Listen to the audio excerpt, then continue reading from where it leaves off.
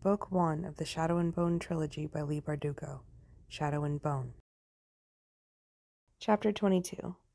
Dawn was creeping over Kerbersk as Ivan brought me back to my tent. I sat down on my cot and stared unseeingly at the room. My limbs felt strangely heavy, my mind a blank. I was still sitting there when Jinya arrived. She helped me wash my face and change back into the black kefta I'd worn to the winter fete. I looked down at the silk and thought of tearing it to shreds, but somehow I couldn't manage to move. My hands stayed limp at my sides. Jinya steered me into the painted chair. I sat still as she arranged my hair, piling it onto my head in loops and coils that she secured with golden pins, the better to show off Morozov's collar. When she had finished, she pressed her cheek against mine and led me to Ivan, placing my hand on his arm like a bride. Not a word had passed between us. Ivan led me to the Grisha tent, where I took my place by the Darkling's side. I knew that my friends were watching me, whispering, wondering what was wrong. They probably thought I was nervous about entering the fold. They were wrong. I wasn't nervous or frightened. I wasn't anything anymore. The Grisha followed us in an ordered processional all the way to the dry docks. There, only a select few were permitted to board the sand skiff. It was larger than any I'd seen and equipped with 3 enormous sails emblazoned with the Darkling symbol. I scanned the crowd of soldiers and Grisha on the skiff. I knew Mal must be on board somewhere, but I couldn't see him. The Darkling and I were escorted to the front of the skiff, where I was introduced to a group of elaborately dressed men with blonde beards and piercing blue eyes. With a start, I realized they were Fjerdan ambassadors. Beside them, in crimson silks, stood a delegation from the Shuhan, and next to them a group of Kerch tradesmen in short coats with curiously belled sleeves. An envoy of the king stood with them in full military dress, his pale blue sash bearing a golden double eagle, a stern expression on his weathered countenance. I studied them curiously. They must be why the Darkling had delayed our trip into the fold. He needed time to assemble the proper audience, witnesses who would attest to his newfound power. But just how far did he intend to go? A feeling of foreboding stirred inside me, disturbing the lovely numbness that had held me in its grip all morning. The skiff shuddered and began to slide over the grass and into the eerie black mist of the fold. 3 summoners raised their arms and the great sails snapped forward, swelling with wind. The first time I'd entered the fold, I'd feared the darkness and my own death. Now darkness was nothing to me, and I knew that soon death would seem like a gift. I'd always known I would have to return to the Unsea, but as I looked back, I realized that some part of me anticipated it. I had welcomed the chance to prove myself and, I cringed when I thought of it, to please the Darkling. I had dreamed of this moment, standing by his side. I had wanted to believe in the destiny he laid out for me, that the orphan no one wanted would change the world and be adored for it. The Darkling stared ahead, radiating confidence and ease. The sun flickered and began to disappear from view. A moment later, we were in darkness. For a long while, we drifted in the black, the Grisha squallors driving the skiffs forward over the sand. Then, the Darkling's voice rang out. Burn. Huge clouds of flame burst from the inferni on either side of the skiff, briefly illuminating the night sky. The ambassadors and even the guards around me stirred nervously. The Darkling was announcing our location, calling the Volcra directly to us. It didn't take long for them to answer, and a tremor ran up my spine as I heard the distant beat of leathery wings. I felt fear spread through the passengers on the skiff and heard the Fjerdans begin to pray in their lilting tongue. In a flare of Grisha fire, I saw the dim shapes of dark bodies flying toward us. The Volcra's shrieks split the air. The guards reached for their rifles. Someone began to weep, but still the Darkling waited as the Volcra drew closer. Bagra had claimed that the Volcra had once been men and women, victims of the unnatural power unleashed by the Darkling's greed. It might have been my mind playing tricks, but I thought I heard something not just horrible, but human in their cries. When they were almost upon us, the Darkling gripped my arm and simply said, "Now." The invisible hand took hold of the power inside me, and I felt it stretch, reaching through the darkness of the fold, seeking the light. It came to me with a speed and fury that nearly knocked me from my feet, breaking over me in a shower of brilliance and warmth. The fold was alight, as bright as noon, as if its impenetrable darkness had never been. I saw a long reach of blanched sand, hulks of what looked like shipwrecks dotting the dead landscape, and above it all, a teeming flock of Volcra. They screamed in terror, their writhing gray bodies gruesome in the bright sunlight. This is the truth of him, I thought as I squinted in the dazzling light. Like calls to like. This was his soul made flesh, the truth of him laid bare in the blazing sun, shorn of mystery and shadow. This was the truth behind the handsome face and the miraculous powers, the truth that was the dead and empty space between the stars, a wasteland peopled by frightened monsters. Make a path. I wasn't sure if he spoke or simply thought the command that reverberated through me. Helpless, I let the fold close in around us as I focused the light, making a channel through which the skiff could pass, bordered on both sides by walls of rippling darkness. The Volcra fled into the dark, and I could hear them crying in rage and confusion as if from behind an impenetrable curtain. We sped over the colorless sands, the sunlight spreading in glimmering waves before us. Far ahead, I saw a flash of green, and I realized I was seeing the other side of the Shadowfold. We were looking into West Ravka, and as we drew closer, I saw their meadow, their dry docks, the village of Novokubrisk nestled behind it. The towers of Oskurvo gleamed in the distance. Was it my imagination, or could I smell the salt tang of the true sea on the air? People were streaming from the village and crowding onto the dry docks, pointing at the light that had split the fold open before them. I saw children playing in the grass. I could hear the dock workers calling to each other. At a signal from the Darkling, the skiff slowed, and he lifted his arms. I felt a spike of horror as I understood what was about to happen. "They're your own people," I cried desperately. He ignored me and brought his hands together with a sound like a clap of thunder. It all seemed to happen slowly. Darkness rippled out from his hands. When it met the darkness of the fold, a rumbling sound rose up out of the dead sands. The black walls of the path I'd created pulsed and swelled. "It's like it's breathing," I thought in terror. The rumble grew to a roar. The fold shook and trembled around us and then burst forward in a terrible cascading tide. A frightened wail went up from the crowd on the docks as darkness rushed toward them. They ran, and I saw their fear, heard their screams as the black fabric of the fold crashed over the dry docks and the village like a breaking wave. Darkness enveloped them, and the Volcra set upon their new prey. A woman carrying a little boy stumbled, trying to outrun the grasping dark, but it swallowed her too. I reached inside of myself desperately, trying to expand the light, to drive the Volcra off, to offer some kind of protection. But I could do nothing. My power slid away from me, pulled from me by that invisible, taunting hand. I wished for a knife to drive into the Darkling's heart, into my own heart, anything that would make this stop. The Darkling turned to look at the ambassadors and the king's envoy. Their faces were identical masks of horror and shock. Whatever he saw there must have satisfied them, because he separated his hands and the darkness stopped pushing forward. The rumbling faded. I could hear the anguished cries of those lost in the dark, the shrieks of the Volcra, the sounds of rifle fire.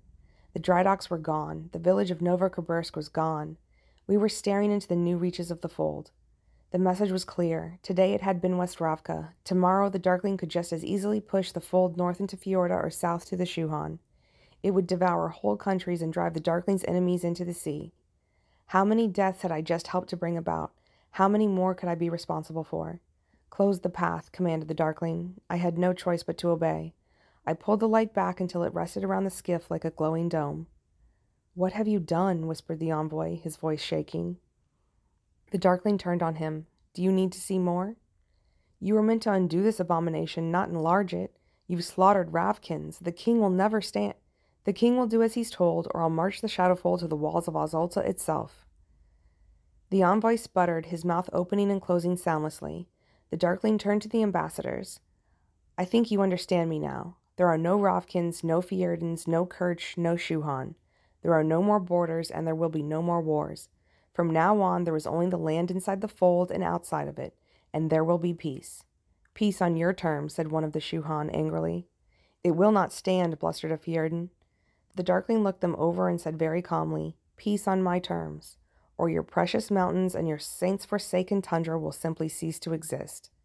With crushing certainty, I understood that he meant every word. The ambassadors might hope it was an empty threat, believe that there were limits to his hunger, but they would learn soon enough. The Darkling would not hesitate. He would not grieve. His darkness would consume the world, and he would never waver.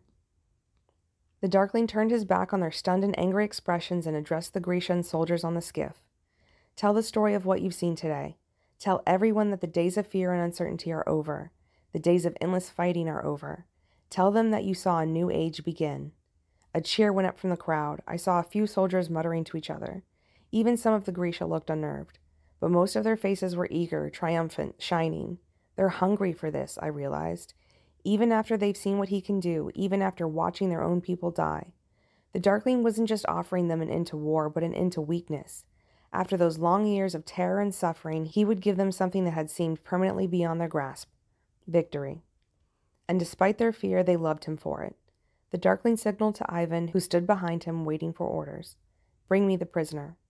I looked up sharply, a fresh bolt of fear shooting through me as Mal was led through the crowd to the railing, his hands bound. "We return to Ravka," said the Darkling, "but the traitor stays." Before I even knew what was happening, Ivan shoved Mal over the edge of the skiff.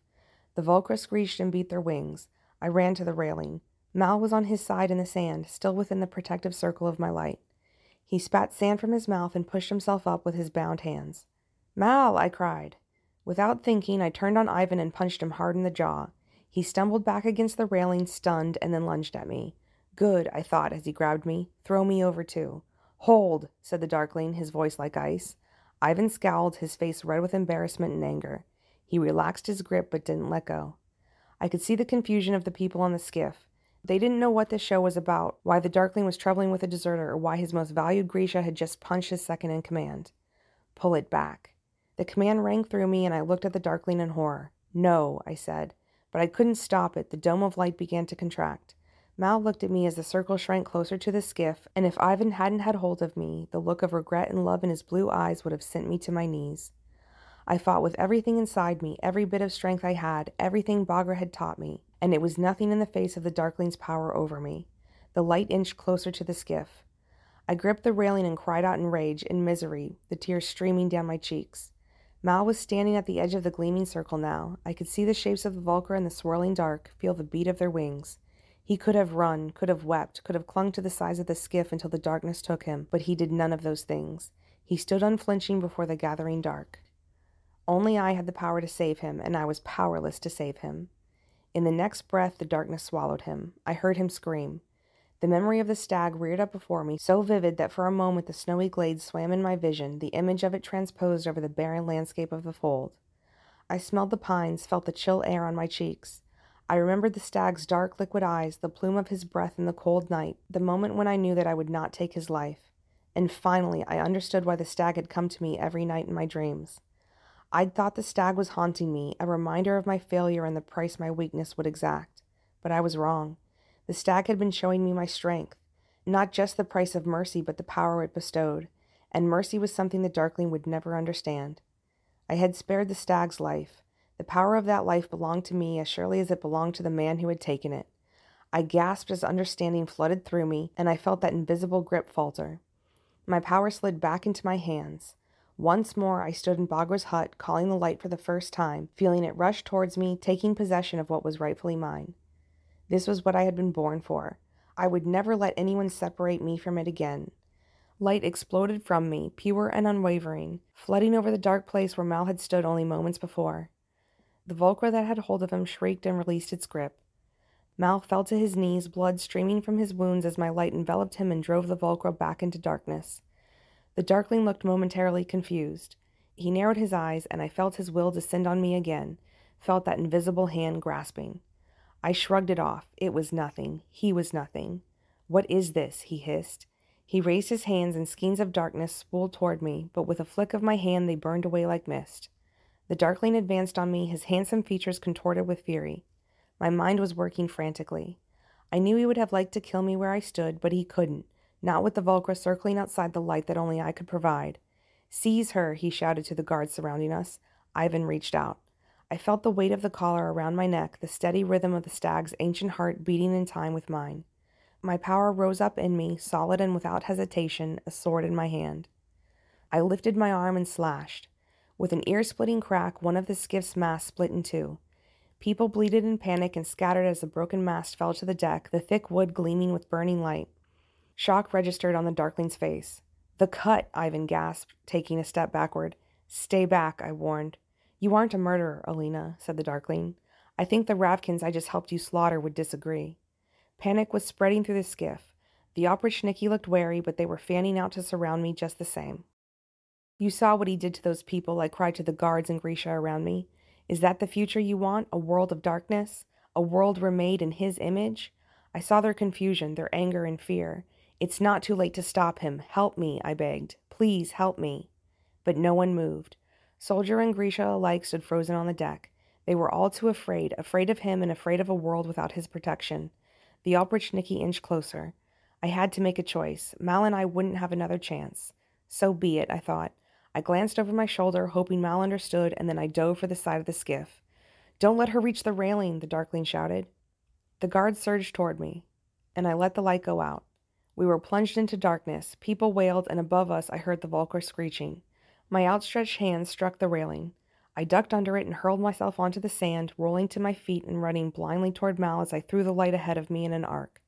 Behind me, I heard the sounds of slaughter on the skiff as the Volcra attacked and clouds of Grisha flame exploded in the darkness. But I couldn't stop to think of the people I'd left behind. My arc of light flashed over Mal, crouched in the sand.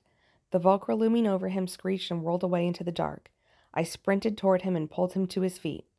A bullet pinged against the sand beside us, and I plunged us into darkness again. "Hold your fire," I heard the Darkling shouting over the chaos on the skiff. "We need her alive."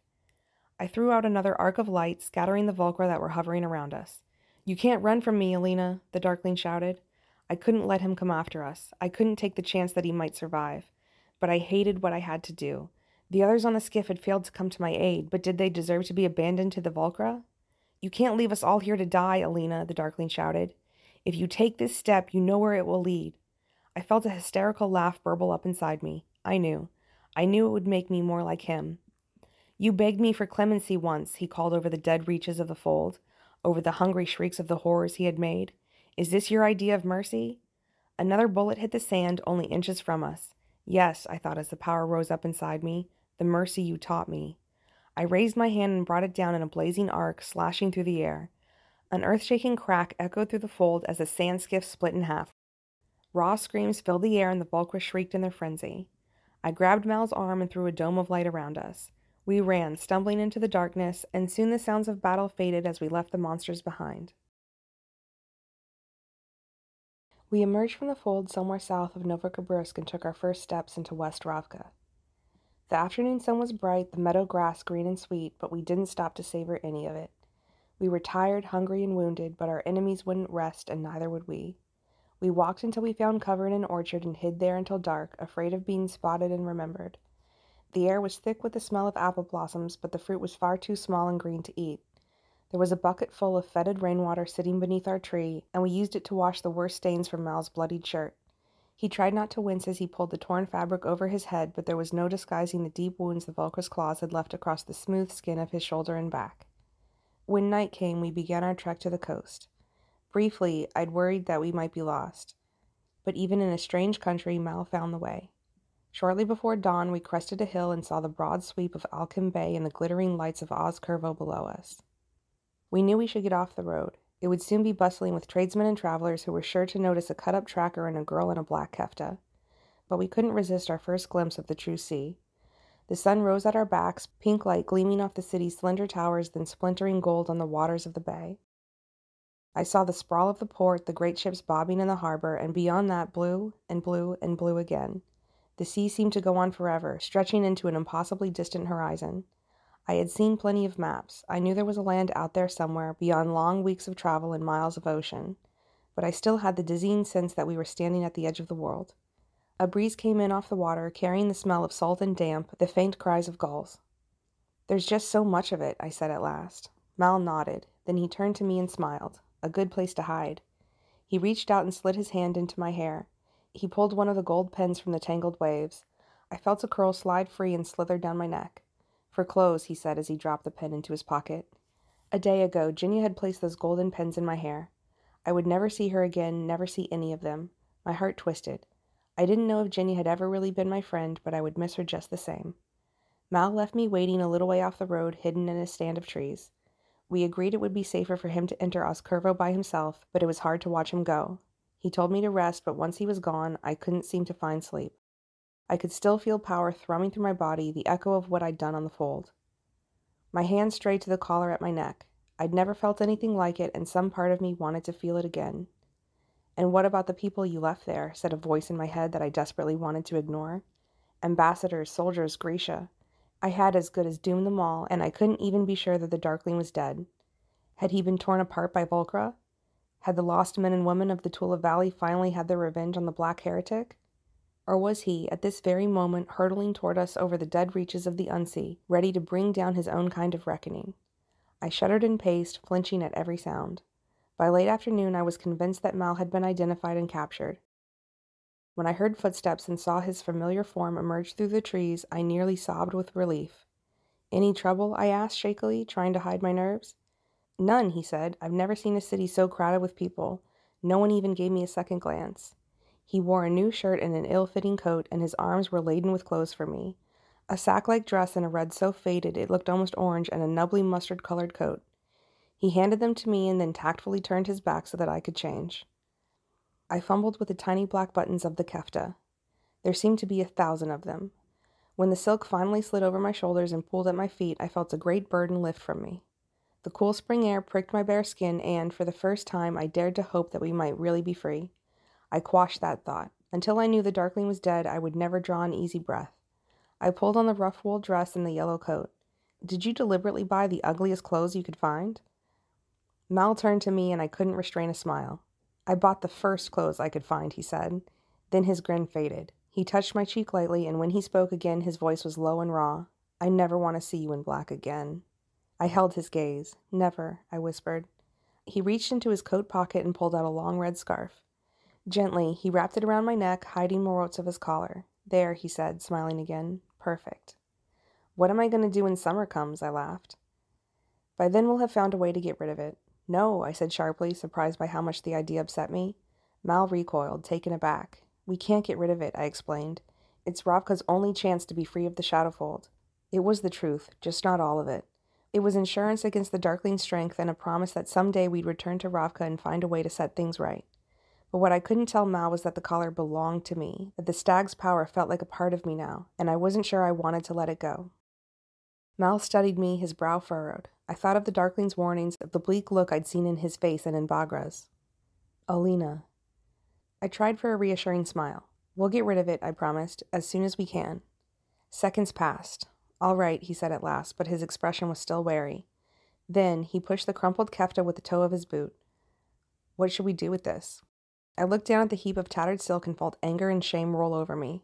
"Burn it," I said, and we did. As the flames consumed the silk, Mal slowly pulled the rest of the golden pins from my curls one by one until my hair tumbled around my shoulders. Gently, he pushed my hair aside and kissed my neck, right above the collar. When the tears came, he pulled me close and held me, until there was nothing left but ashes.